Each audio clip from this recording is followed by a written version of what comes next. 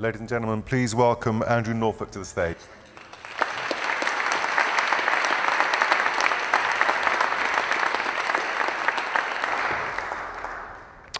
Thank you. On a Friday afternoon, just over 5 years ago, in August 2010, I'd taken a long weekend. I was driving through the Scottish borders en route to Edinburgh, and a news item came on the radio. A court case had just finished at Manchester Crown Court, not far from here. 9 men had been found guilty of multiple sex offences against one 14-year-old girl. She'd been befriended and then passed around these men for sex. And there was an exchange between the young reporter outside the court and the presenter in the studio in London. The presenter clearly knew as little about the case as I did, because I'd not heard anything about it until the item came on. The presenter was saying, "This sounds terrible, these are horrific offences. What was it about these 9 men? Did they know how did they know each other? Did they have anything in common?" And there was an embarrassed silence, and the young reporter sort of went, "No, I don't think there's any suggestion that these men had anything in common." Now, they hadn't named the men, and I sat there in my car, knowing nothing about the case, thinking very uneasily, I bet I know something these men have in common. This was 2010. I'd started on the Times in London in 2000. I moved up to Leeds in 2003 as North East correspondent, and as the years passed, I'd begun to notice what seemed to be a similarity between a number of little cases that were cropping up. Stories that would come across your desk, local newspaper reports, press agency articles. Cases where a number of men, 2 or more men, were being convicted of sex offences against girls who were almost always aged 12 to 15.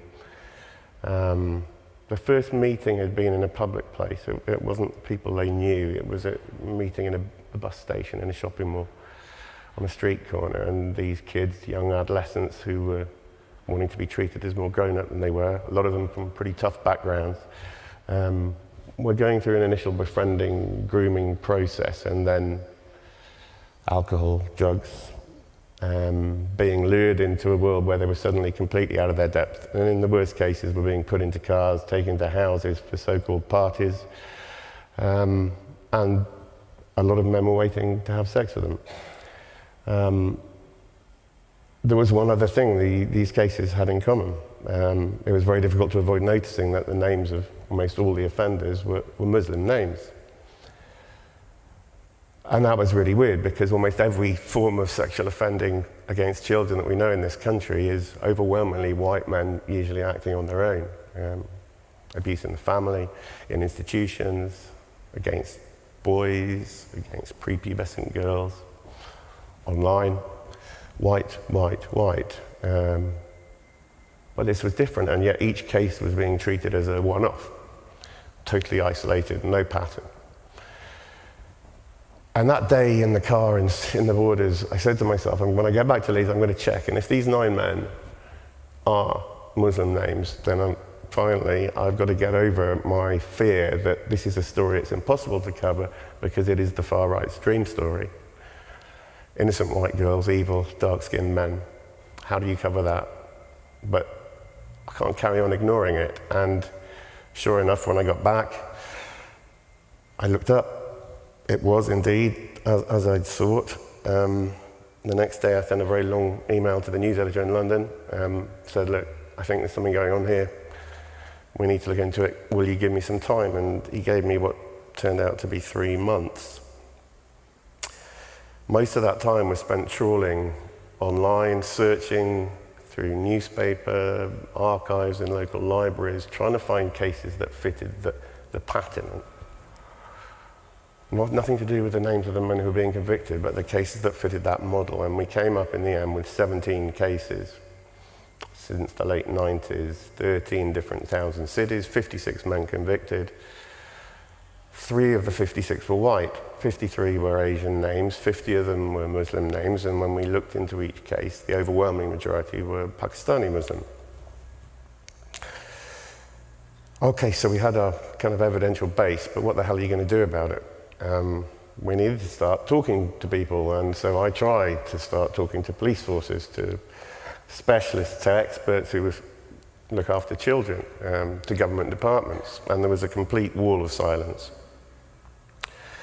All we get, if anything, was a terse statement, you know, ethnicity, culture has absolutely no relevance whatsoever to this pattern of offending. In the end, I found one small charity which worked with the families of victims, and through them I got to know some of the families and to understand that the court cases where people were actually being prosecuted were actually a tiny, tiny minority, because in most cases parents had been trying really hard to get help for their kids. They were going and knocking on doors, they were pleading with social services, with police to do something, and nothing was happening. Eventually, we were ready to publish, and we published that first story in January 2011. The whole of the front page and 4 pages inside. Within a few days, the government had ordered a national inquiry. Within 2 days, Jack Straw, the former Home Secretary, went on Newsnight and said that some young Pakistani men in his Blackburn constituency viewed white girls as easy meat, which created further headlines. I was called down to London for my very first ever one-to-one meeting with the editor of the Times. I'd been told he was quite pleased with the impact of the story, and I thought I was going to get a pat on the back and be told I'd done a good job. Instead, he told me this was now going to be my full-time job. I thought we'd done it, but he said we were going to carry on keeping running stories about this until, and he pointed from his office out through the glass around into the newsroom, until the day comes when every single one of your colleagues arrives for work one morning, picks up the front page of the Times and says, "Oh my God, not another bloody story about child sexual exploitation." That's the day, he said, when I'll know we're finally starting to make a difference. You're going to carry on writing about this until we're satisfied that every public body in England has the knowledge and systems in place to protect children and prosecute offenders, however long it takes. Well, it took 4 years. We told more individual family stories. One of the very first was from a grandfather who rang from Rotherham, who wanted to talk about his granddaughter. 1 month after her 13th birthday, she'd gone to school and then gone missing, and the school had rung her mum, who'd immediately rung the police, who'd said, "Don't worry, love, she'll turn up as soon as she gets hungry." She didn't turn up that afternoon, that evening, and at 2:30 in the morning, the next morning, a woman on the other side of Rotherham had picked up the phone and dialed 999 because she'd heard a young girl screaming in the house next door. Police had gone round to the house. They found this 13-year-old girl with another young girl. She was almost completely naked, she was blind drunk, and she was with 7 adult Pakistani men. She was drunk and leery. And South Yorkshire Police arrested the 13-year-old girl for being drunk and disorderly. They took her back to the station, put her in the cells, eventually charged her, and she was convicted. They didn't even question the men as to why they were in a house with a 13-year-old girl who was nearly naked in the early hours of the morning. Another early story was about Rochdale, and in the spring of 2012 came the first big court case we covered. By now, this pattern and this story was getting quite a lot of attention, but there were still many days when we were the only newspaper in court. It was a trial that lasted several weeks, and on one of those days, we learned something pretty extraordinary.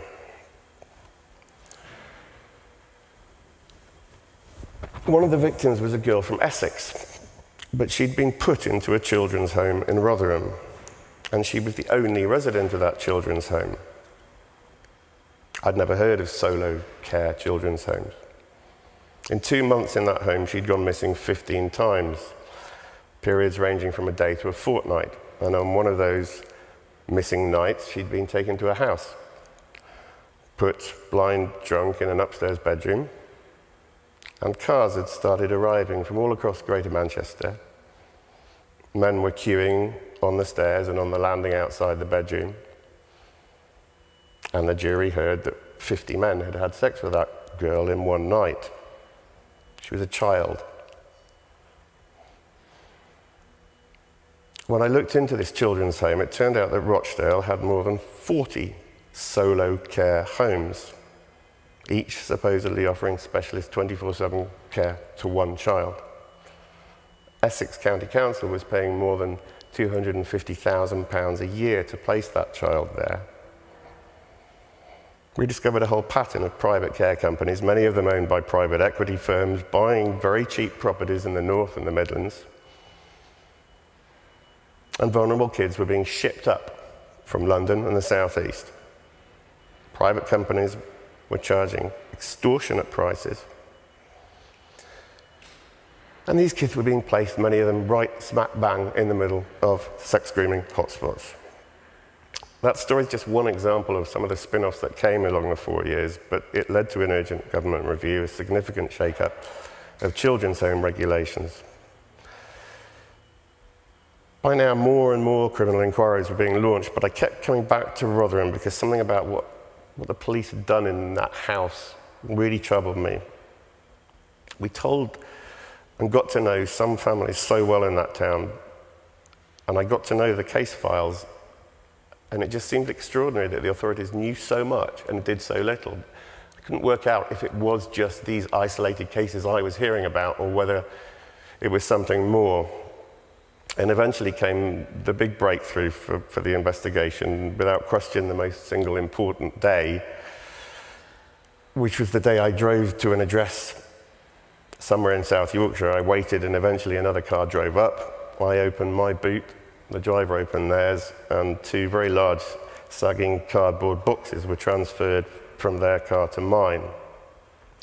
Inside those boxes were hundreds of confidential documents: internal papers, police intelligence reports, social services case files.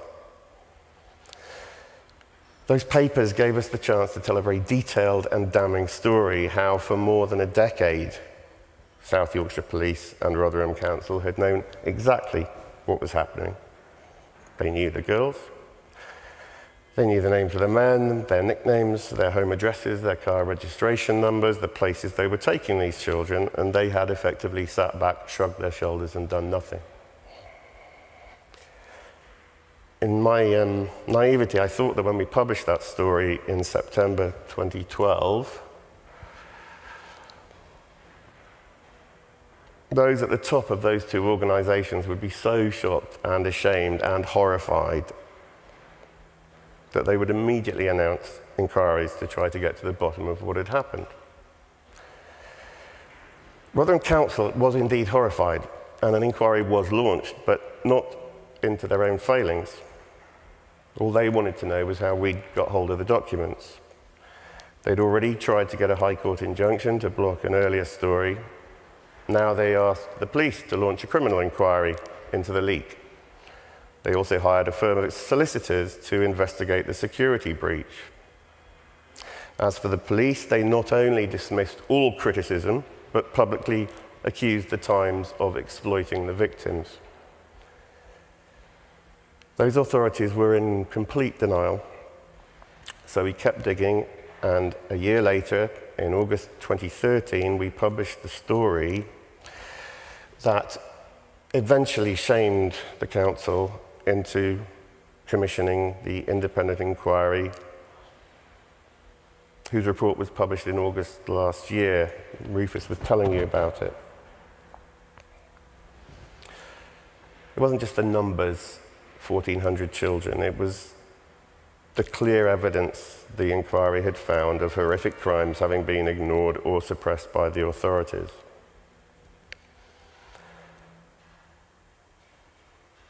As Rufus said, suddenly Rotherham became headline news globally. China, Australia, Canada, you name it. And when I think back to what the editor said to me 4 years ago, we're going to keep on until, the council's chief executive told a parliamentary committee in evidence that the reason the council felt forced to commission that inquiry that ended up having such huge repercussions was because, quote, the Times wouldn't leave us alone. In the outcry that ensued, several senior people lost their jobs. Then the ruling Labour cabinet resigned en masse. Finally, the local authority was found not fit for purpose, and it's now run by a team of government-appointed commissioners. I think this story is an example of why newspapers matter. For years and years, people in that town had been desperately concerned by what was going on. They'd tried their very best to raise the alarm. Young girls and their families had pleaded with the police. Frontline workers told their bosses. Internal reports were written, seminars held, letters sent to chief constables, MPs, government departments, and absolutely nothing changed. And finally, when all else failed, someone very brave decided in desperation to place their trust in journalism.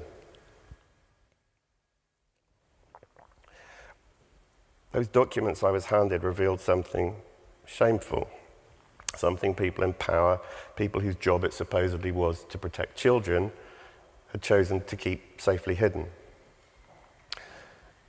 It was, for obvious reasons, a very uncomfortable story to put on the front page of a national newspaper, but it was true.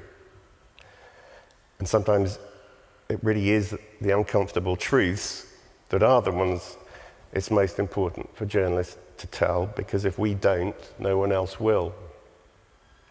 On my own, I could have done exactly the same work as I've done these past 5 years, and it would have achieved precisely nothing.